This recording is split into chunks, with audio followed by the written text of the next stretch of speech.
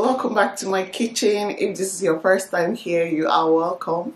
My name is Yemisi and I make videos from Lagos, Nigeria. I asked on social media what people struggled with when it comes to cooking. I got a lot of responses, but something I was shocked to see was to see jollof rice on the list. And a lot of people said they struggle with making the perfect jollof rice. I have so many jollof recipes, but today I'm going to simplify it for you. The thing about jollof rice is this: you have to get the calculation right.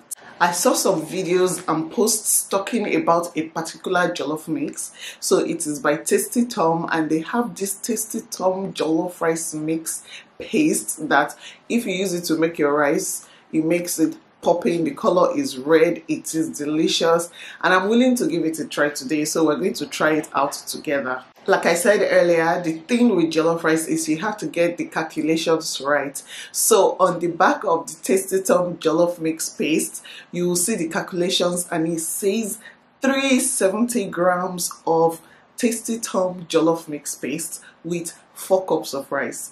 That is what you need to get fantastic jollof rice. Hey, let's see if this will happen today. They say you don't need orishirishi. It has onions, it has everything. The only thing you will need to add would be some, seasoning. You also need to add some water and some vegetable oil, and of course your rice. So let's see if that TastyTom jollof mix paste calculation for jollof will work today. I'm willing to give it a try. So if you're interested in making fantastic jollof, then keep watching this video. Don't forget to click the like button and subscribe. It lets me know what kind of videos you want more of.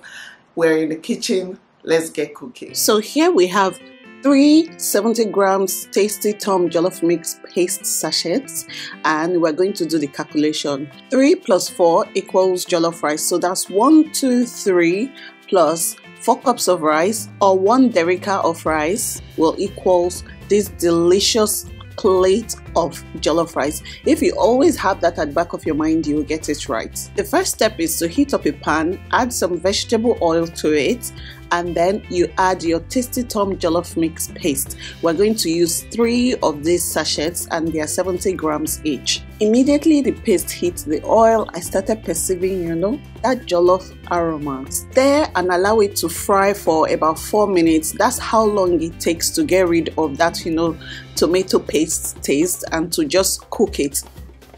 The next step is to add 1 liter of water to your TastyTom jollof mix paste. I'm only seasoning with some chicken stock powder and then some salt. Stir everything together and then bring it to a boil. So once it boils, we'll put in the rice.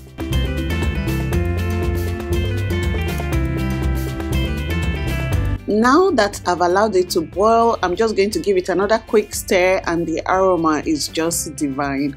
Now I'm adding my rice to the sauce, and then I'm just going to mix it so that everything is properly combined.